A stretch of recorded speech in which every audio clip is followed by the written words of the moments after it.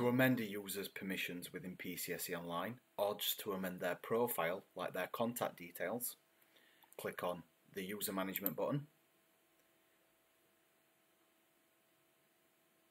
Enter either their username, forename or surname and click Apply.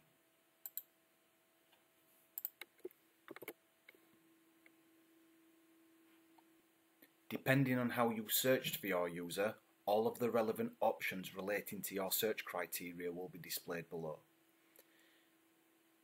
To edit the user, click on the Edit User button. We can now see the user's profile. If I wanted to change the telephone number, I would simply just have to type over what is already in that box. If I want to add new permissions for this user, I will scroll down the page and I can then select the relevant permissions that I would like to assign to this user. Once completed, I can then click on the Update button and that user's profile will be updated in PCSE Online.